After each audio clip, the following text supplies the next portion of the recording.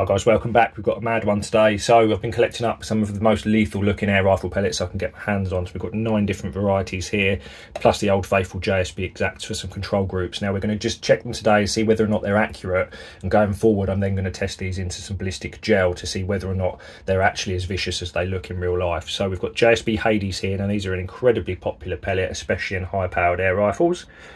These are the original Predator polymags, so again a JSB made one, assembled by Predator over in America.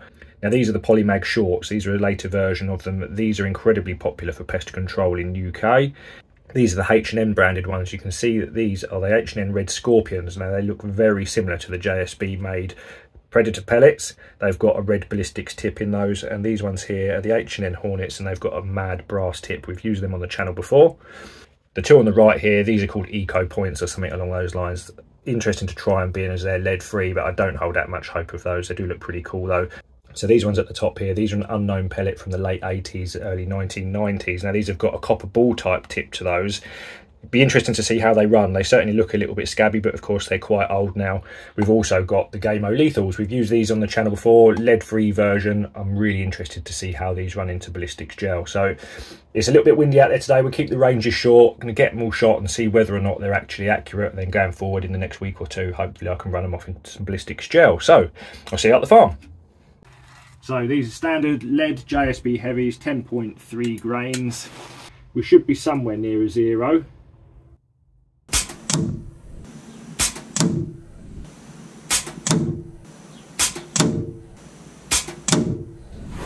Right, so that's the heavies done, as per usual. Nice tight little group, nothing out of the ordinary there. Right, so we're on to the Hades now then. I've never done particularly well with these at the extended ranges. However, they're incredibly popular with a lot of people that use them in FAC rifles in the higher powers. They seem to either love them or hate them, so we'll see how they go. They've certainly got a bit of a cult following. A lot of people use these for pest control as well. Hopefully the point of impact will be much the same, given they're essentially the same weight. Oh, I can't get them out of that tin lid. Right, stay there. Well, okay, so that one felt much looser in the barrel to start with. That's interesting. It basically fell in there.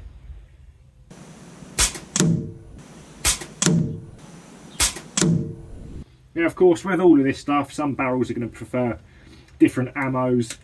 There's always that barrel dependency, of course. However, these feel very loose in the barrel, quite slack. And that group's slightly larger than the JSB heavy.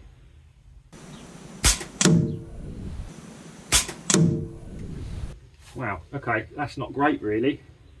No doubt if we ran a few more off, the groups may well tighten up slightly, but having spoken to a lot of people, that's the sort of results I was expecting with the Hades through this particular barrel. Now, as I've mentioned numerous times on the channel, every barrel is different, but generally speaking, in this sort of arrangement, this sort of barrel setup, the exact heavies are generally that bit better than the Hades are. So we'll leave that group as it is. We're going to then move on to the Predators now. So the first of the ballistic tipped pellets.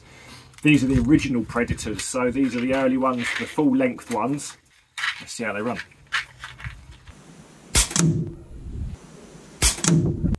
Well, that's a good start. The two of those have sort of clover leaf. They're just one's nicked to the whole of the other. That actually feels really nice loading that into there.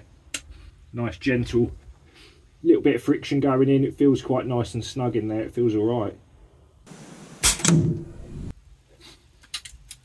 Okay, so there's just a slight difference in the point of impact between these and the previous two pellets that we've shot. However, a couple of clicks on the scope and probably just a single click. That looks really nice and tight so far. And considering it's got a ballistic tip that's pressed in afterwards, you wouldn't necessarily expect that they would be accurate, but they certainly look to be so far. Now, in an ideal world, you'd obviously run off much larger groups, spend a bit more time testing, but of course, we've used a lot of these already on the channel. We've tested lots of them before. We know how this barrel performs. But certainly these Predators, so these are the original ones, the long ones. These look far more accurate than I anticipated they would be. Oh, what? Hang on, we'll have another shot of that. I'm pretty sure that that wasn't me. Literally just said that I thought they were going to be pretty good, and then we get one that skews off. Got a few more in here. Let's just chuck a few more down range and see what happens. So the first few of those absolutely stacked on top of each other, and now we've got a slight opening up of the group. Okay, so they're probably just moving around in the barrel, then one's following the other. So again, I would expect that once you've spent a bit more time with these, run a few more through the barrel, they should be pretty good. Now, a lot of these ballistic tipped ones, they look a little bit gimmicky. However, again, these have got a very cult following with people, especially doing squirrel control and stuff like that. These seem to be a very popular pellet. So, right, we'll get the camera moved over. I'll show you the groups that we've shot so far, and then we're going to move on to the H&Ns. Right, that's the top left. This is our control group. Now, each of these little tiny squares is just under 5mm. So this red circle is about 9 and a bit millimeters, just under a centimetre, that circle. So lovely tight little group. The Hades, a little bit of movement there, actually, left to right. Now, the wind's sort of coming over the top of us. We haven't got a huge amount of wind. But strangely, the first of these predators all came into the right here. I was just sort of singing their praises, and then the group started opening up. However, this one moved over, these ones followed it, so I'm sure that they would tighten up. Now, because they have got a ballistic tip that's pressed in, there is a chance that they aren't particularly stable downrange. Right, I'd forgotten about the polymag shorts. We'll do those next. So these are essentially just a shorter version of the Predator. Again, another JSB made pellet. These, hopefully, will be relatively accurate. Okay, so that immediately feels a little bit firmer into the barrel than the last lot did, so let's see how they run. That certainly feels a bit nicer going into the barrel. Certainly more friction than the Hades. The Hades almost fell into the barrel. Now, of course, the way that I load this, I'm thumbing them in, I can feel them in to the same depth every time. And of course, you soon get the hang of telling which ones are tighter and looser. Right, well, that's literally gone through the same hole as the last one. Wow, they look like they've got the tightest group so far. Wow, okay, that's the tightest group so far then. So the Predator polymag shorts, that looks to be about a 6-7mm group, so that's really quite tight. I'm really happy with those. The next one on the card is the H&N Red Hornet. Okay, so these look exactly the same really as a polymag, got a little red tip to them. Let's see how they run. Let's see whether or not these are as tight as the polymag shorts. No. Now the Anschutzes, they do tend to prefer a slightly looser fitting pellet. Well, that's gone through the same hole as the last one. The problem being is that if there's a little bit of yeah, see, that one felt a bit looser. Oh, okay, so we've got two distinct impact points there. That one's really tight going in there, so I wonder if that will go up a bit high like the others have. And that was skewed way off. It's not surprising when they're that tight to get into this barrel, so that's a shame. Okay, so the Red Scorpion's not so great in this barrel setup. I don't think they're going to tighten up. You can feel that there's a reasonable difference in the actual size of the heads on those. Right, so we're on to the H&N Hornets now then. Now these are a beautiful looking pellet. With the pointy tips on these, they've got a metal tip. It looks like it's probably brass or something like that. They really do look pretty lethal. Now we have used them before on the channel.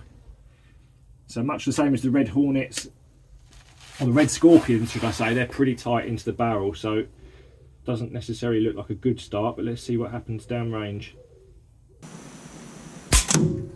The tips on these are so sharp, it's incredible. They do really look like a lethal bit of kit. Nice. You certainly get the impression with these Hornets that they are well put together. When I've been playing with them and having a little wiggle of them in my hands, the tips look very concentrically pressed into the main body of the pellet itself. And so far the ones we've wedged into the barrel, they actually feel pretty good. I moved a little tiny bit.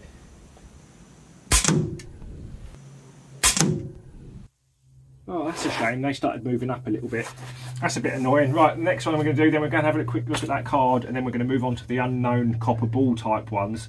Now, I think that they're a pellet from the 1990s, but they certainly look pretty lethal. We'll give them a bust, and then we'll go on to the plastic ones. Right then, polymag shorts. That's interesting because they've actually given a much cleaner punch in that paper. Probably the tightest group. Well, actually, it definitely looks like the tightest groups. The two H&Ns not quite as tight. Now, they didn't feel particularly nice into that barrel. They are that little bit harder. Certainly being that harder and how hard you have to wedge them in, there's obviously some misalignment going on in there. So probably not well suited to that barrel. Then we're going to go on to the weird copper ball ones, then the lethals. Then we'll swap the card over and try these other weird plastic jobs.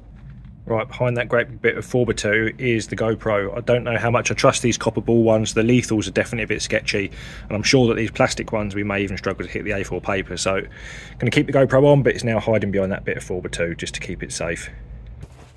Right then, so the unknown copper looking ball tipped jobs. Now, as I've said, these are potentially from the late 80s and early 90s. All that basically fell into the barrel. Right, I'm glad I put that bit of wood behind the in front of the GoPro. Well, this one feels really tight.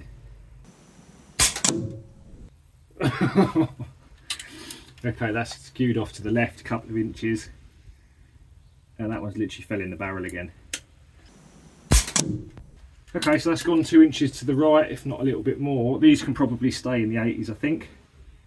Right, that one actually felt fairly smooth to load. So we had the first one felt alright, the second and third ones felt really slack. This one didn't feel too bad. Useless. Another one that looks like it's going to skew right off. Wow. 2 of them are almost near each other, and the other 3 are all over the place. Right, they can stay in the 80s, we don't want to see them again.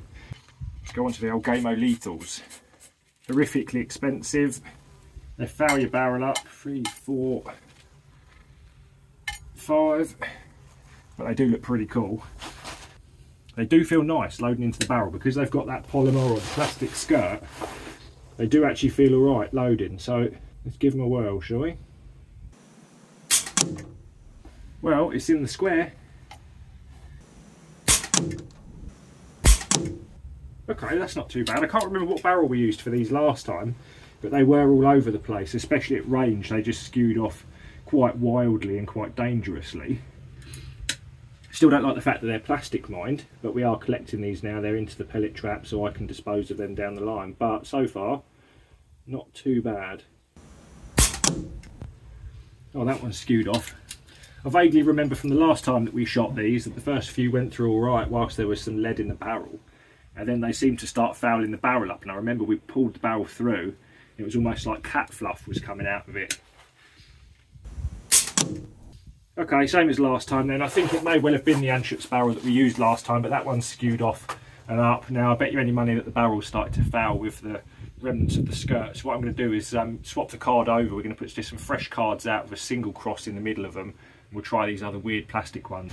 Right then guys, we're onto these little plastic peg things. I've just chucked them in there. We're going to start with the orangey ones. Now, they've got a slightly pointed tip. I'm sure I've seen these before. I think it's almost as if they're something that holds in like drawer runners or something like that in kitchens. So, okay, that actually loaded quite smoothly into there. Definitely don't try this at home, guys, especially if you've got fancy barrels. So we've just got an old card down there. I'm not wasting a decent card on these, so I'm just going to aim for the top cross. See whether or not we actually even hit the card. Oh, okay. So that one's gone straight down the centre line, a bit high, as you'd imagine. These are something like 3.5 grains, so they basically weigh nothing. But it has actually gone into the target. Be interesting to look in the actual backstop, see if they've actually stuck into the lead.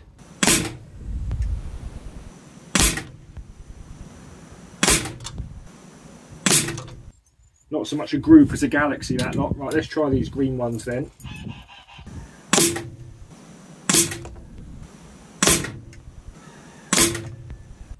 Oh, funny. They almost follow exactly the same grouping patterns as the last ones, the little orange ones. Right, last one then. I don't think that these are going to go into the ballistics gel. I don't think there'll be too much to look at, and I think they're going to be a little bit too wayward to be safe. Well, not great. Certainly a bit better, the green ones, than the orange ones are. Let's go and have a quick look at that. Right, there we go then. We've got probably 4.5, nearly 5 inches up the top there. The green ones weren't quite so bad. We've probably got just under 3 inches, more like 2.5 inches of spread on those. These were just some old ones from the old card that I was reusing, but interesting. It'd be interesting to pull that barrel through before we do any further testing with it and see whether or not they've actually fouled it up. But I definitely don't think it's going to be safe to try and run these ones into the ballistics gel. I want to do each individual pellet into its own little block, so I need to make sure that they're safe enough to actually go into that. Well, that's pretty interesting. You can see here with the old lethals, they're basically reusable. They've penetrated into the lead, but I've just picked those out and they could actually run back through. These plastic ones are destroyed, they won't go back through. up top here, polymag shorts, you can actually see where the tip or the back edge of that tip is turned completely inside out, but a lovely tight little group. I think they're definitely the surprising one. They grouped actually better than the JSB heavies, so we definitely need to do some more with those. So I'll see you back at home. Right then guys, we're back. That was fun. It's nice to try a few of these unusual things now. Certainly some of these look a bit more gimmicky. The JSB heavies, we know that they can do slightly tighter groups than that. I probably pulled this lower one, but in any case that gave us our baseline. Now the Hades, this particular batch of Hades was not a good fit in the barrel. They were quite undersized for what I'd need really, which is unusual. Generally speaking, most of the JSB stuff fits that Anschutz barrel particularly well, but considering how loose a fit they were in the barrel, I'm glad we even got a group as good as this, to be honest. I know a lot of people use these very successfully. Generally, just typical JSB, really, well put together. That and the heavies, they're the same weight, much the same overall profile, apart from these have got the little radiation symbol in the head of them. So, overall, I would have liked slightly better, but considering how poor a fit they were, to be expected, really. These were the original Predators, so again, the groups of these slightly larger than I would have liked. Now, the groups were moving around in the barrel a little bit. I'm sure had we run a few more through, we could have done a slightly tighter groups. Now, of course, we're a bit limited to the amount of these we've got, as we've only sort of got tester tins. So, overall, again, I'm quite happy that they would be humane for pest control. Now, the best of the bunch, and what really did surprise me, were the polymag shorts. Now, I was told that these were incredibly accurate, and sure enough, these shorter pellets, as with the JSB Exact shorts, they shoot really well in the Anschutz barrel. That was by far and away the tightest group of the day. They felt the nicest loading into barrel, nice consistent sizing, decent fit in the barrel, nice accurate group. So yeah, really good. I'm really looking forward to seeing what these do in the ballistics gel. I mislabeled the card, so these were the red Scorpions, the H&Ns. Now, from going from the JSBs onto the H&Ns, I actually shot off a few FTTs just to get a bit of the harder lead alloy from the H&Ns into the barrel. The groups were still fairly scattered with the Scorpions. Now, unusually for H&N, these are actually pretty poor in terms of the sizing. Some were looser than others, so they would definitely need sorting into sizes if you wanted to use those. My favourite looking ones are by far and away these Hornets. They look absolutely mental. They've got a really sharp brass tip to them. Reasonably tight groups considering. Generally, I'll always do better with a sort of dome-headed pellet, but absolutely mad looking things. Pretty tight groups. Again, these are going to be a really interesting one to get into the ballistics gel. Copper ball ones, useless, all over the place. They can stay back in the 80s and 90s. We will reuse these into the ballistics gel. It'd be interesting to see what they do, whether they expand, whether the balls come out or anything like that, whether they really do open up and cause big wound cavity. The lethals, we've used these before. I'm not really a fan of these. They are lead free. I'm not a fan of the plastic. They do feel beautiful loading actually, and on the day, not too bad a group, but I certainly wouldn't want to use these for pest control. Then plastic peg things, terrible. I don't think we're going to use those into ballistics gel. They're not going to break apart or anything like that. They're not going to expand or anything fun. So as soon as I can get time to get everything into the ballistics gel, it's going to be quite an undertaking for me on my own. So I might have to get someone to give me a hand on the camera. But as soon as I can get these into ballistics gel, now we have a baseline, we'll be able to see what sort of impacts they make, what sort of damage they make to the gel. So it's certainly going to be interesting. So that'll do it for this one, guys. I'll see you in the next one.